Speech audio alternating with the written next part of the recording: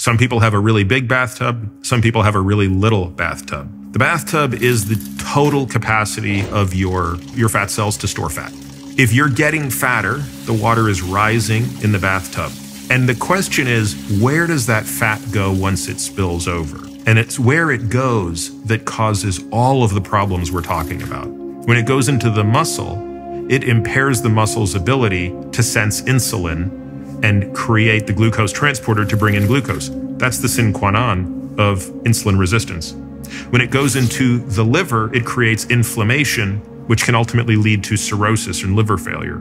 When it goes into the pancreas, it secretes cytokines that impair the beta cells, which produce insulin, which exacerbates the insulin resistance problem. When it surrounds your organs as what we call visceral fat, it releases inflammatory cytokines that lead to cardiovascular disease disproportionately.